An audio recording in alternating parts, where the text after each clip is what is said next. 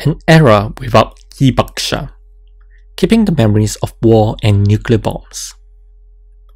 Hibakusha are victims of nuclear bombings, often used to refer to those who have experienced the nuclear explosions of Hiroshima and Nagasaki. Like the worry of preserving history, when the last Holocaust victims pass away, Hiroshima faces a problem. As the era without hibakusha approaches, how will it continue to preserve their memories? Currently, Hiroshima and Nagasaki have extensive documentation and steadfast communities of volunteers backing the efforts to help us recall these memories. However, the human race is a forgetful species, prone to repeat its mistakes. Are we doing enough to ensure future generations will understand tragedies that should not happen? If not, what can we do about it? To help us discover the underlying gaps and possible solutions, Zenbird Media spoke to Hiroshima peace volunteer Kazumi Kuwahara and A-bomb legacy successor Shiho Nabara.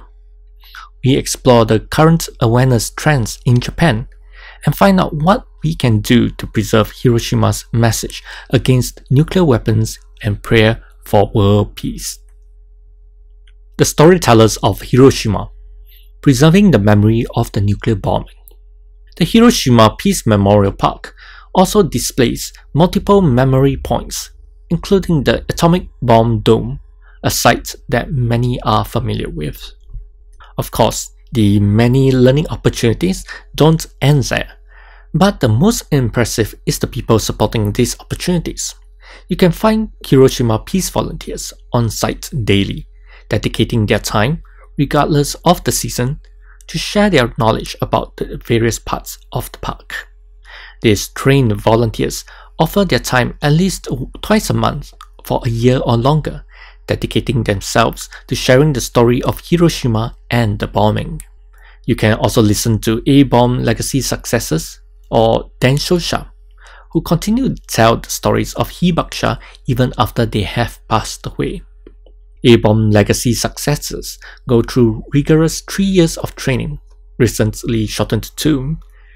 These include learning the background of the bombing and the war in the first year, studying with one of the hibakusha, preparing testimonies, and training with the other trainees in the second, and actual lecture training in the final year.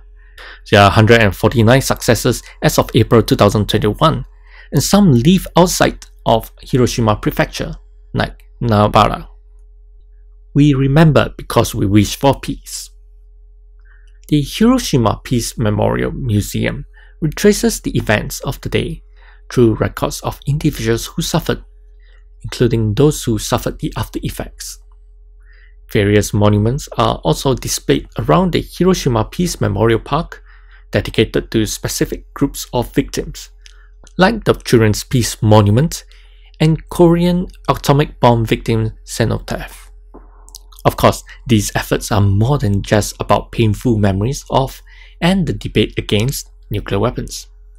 The Hiroshima Peace Memorial Ceremony is held annually to send prayers not only for the victims but also for world peace.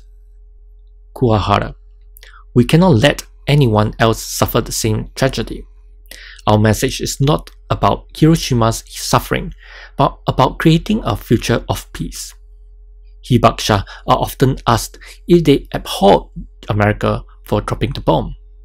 Their replies were no, as they understood that it was the war that brought about the bombing.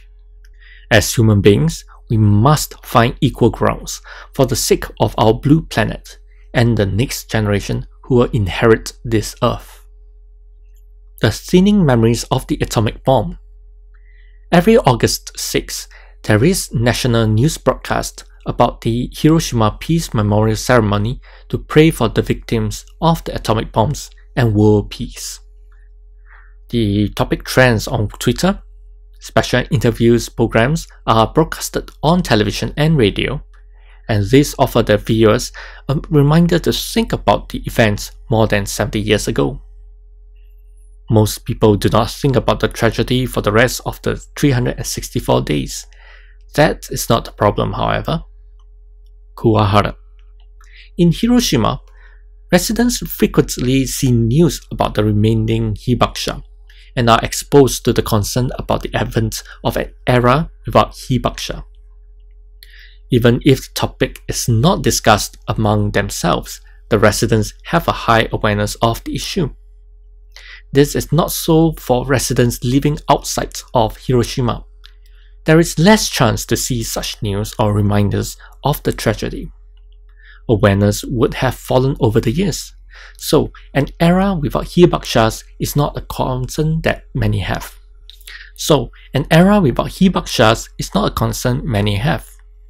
Nabara also shares the same concerns, who is currently living in the neighboring Shimane prefecture. Nabara. Historically, there were also Shimane hibakusha, some who traveled to Hiroshima for work and witnessed the atomic explosion. Even though some Shimane residents try to pass on their memories, the population on the whole do not actively participate in related conversations. There has also been a drop in the number of school trips from other prefectures visiting the Hiroshima Peace Memorial Museum. Furthermore, the COVID pandemic has made it harder for hibakusha to share their experiences face to face, which is what visiting students want to listen to. As we enter an era without hibakusha, schools may switch to screening footage of their testimonies instead. Not about doing enough, but about creating peace. We might think that it is natural for memories to fade. However, it is the lesson behind them that matters. It is easy to be complacent if we forget the precious memories and proper lessons. Kuwahara.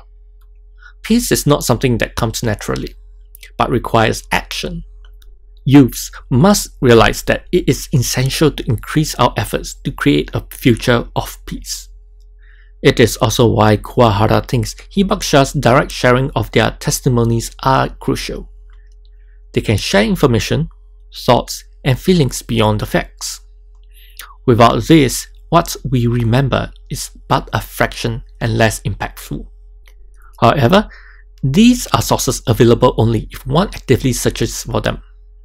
There are seldom reminders outside of Hiroshima or even outside Japan to reflect on the horrors of nuclear bombs and the maintenance of peace. There are still many things we can do to preserve the memories. While there are many efforts to pass down the memories of hibakusha, there are still many activities that can be implemented. Nabara suggests education. The fixed sharing sessions by the A-bomb legacy successors held twice a day at the Hiroshima Peace Memorial Museum will continue. She also suggests going further to tap on A-bomb legacy successors outside of Hiroshima Prefecture. Nabara. There are times when A-bomb legacy successors give lectures at staff training at governmental locations like city halls. We can also offer educational opportunities through school trips or family vacations, especially before the hibakushas are no longer here. Successors in those regions can also offer to speak at the schools. It is an opportunity to ask successors questions like what certain words or phrases mean, or why certain actions were taken. Beyond facts, successors also understand the thoughts and emotions of hibakusha, which becomes essential in building the link between children and the events of Hiroshima. Remembering in your unique way. When we hear the accounts from hibakusha, Hiroshima Peace Volunteers, or A-bomb legacy successors, one of the best things we can do is talk about it with families and friends, even as a light conversation. Kuwahara thinks of this as planting a seed of peace. She also suggests that we find our unique way of sharing. Kuwahara. When I was studying abroad in England, there were peace events initiated by volunteers on August 6. They were meet and fold crane origami. Folding crane origami became the opportunity for people to think about Hiroshima. It also drew out the participants' wish for peace. The cranes are thus a person's manifestation of their wish for peace. And these manifestations do not only come in the form of paper cranes. For example, Yuki Tominaga, the granddaughter of the hibakusha Emiko Okada, wants to use dance to convey the memories of Hiroshima and its peace message. And Nagasaki hibakusha Ogawa Tadayoshi started a photography project, asking residents to take a photo at 11:02 AM every August 9, the time when the nuclear bomb dropped onto Nagasaki. Kuwahara. Different individuals have different ways of sharing. I like talking to people, so I became a Hiroshima Peace volunteer. There was also a visitor who listened to my sharing, then wrote and broadcasted a radio drama about the story. Not everyone needs to become an activist. Instead, we should find our own styles of expression, which create peace on a grassroots level. There is no formula for peace, so start with your self-expression. It is also good to find the company of friends who share the same emotions as you. It provides mutual support and motivation. These friends also exist outside of Japan, as other countries also went through painful memories themselves. Treasure your friends. As a teacher, Nabara has a suggestion for children too, as she gets questions about what they can do. Nabara. Treasure your friends. Conflicts begin with small fights, like the fights between people of power, which grow into a scale that involves the whole country. War is destructive. Some will lose their lives and survivors will live in pain. Victims seek revenge and the cycle continues. So we should not fight or bully others, as it leads to war. Many ways to remember, even if it's just for a summer. What can we do in the approach of the era without hibakusha and in the face of thinning memories? We've seen how there is more we can do on both an individual level, a national level, and an international level, from self-expressions to education policies. And if you're still wondering what form your action will take, how about seeking out a A-bomb legacy successor? Nabara. Even as a successor, I do not think of the Hiroshima bombing every day. You may feel the urge to do something after hearing about it, but it's okay not to think about the bombing every single day. Think about it once every summer. Hold that thought in your heart, and remember what happened in Hiroshima and the experience of hibakusha. Only you can find out what action you can take for Hiroshima and world peace. If you are lost, seek out a successor, and you might be able to find hints on what to do. We can search for the answer together. So do visit us at Hiroshima or connect with us online. Addressing the elephant, nuclear energy. Nuclear energy has found a resurgence in interest in Japan in recent years. There is a debate to restart nuclear energy reactors in Japan, with supporters arguing it as a necessity for the country to go carbon neutral. On the other hand, there are many arguments against nuclear energy in Japan. Anti-nuclear groups argue that we underestimate its impact on society, how nuclear energy is losing importance as an energy mix, and the difficulty in handling nuclear waste disposal. Another argument is that possessing access to atomic energy leaves the option to weaponize it. There have even been security concerns on top of the safety issues. Kuwahara. If we think about climate change, nuclear energy is an attractive energy source that releases zero carbon emissions. But the decision to use nuclear energy should go beyond it being a green source or not, and be looked at from multiple aspects. There is still plenty of room for debate. Yet, the Japanese government is set on restarting the nation's reactors. For example, Shimane City's mayor has already announced the restart of Shimane 2 nuclear power plant. Nabara shares that Shimane's citizens have collected signatories to protest its restart. Nabara. When my grandmother shares her experience as a hibakusha, she will also talk about nuclear energy. With good intention, it will be used for energy. But with bad intentions, it will be turned into a weapon. My grandmother believes that the world should do without it, and I agree with her. But Japan uses a lot of energy as a developed country.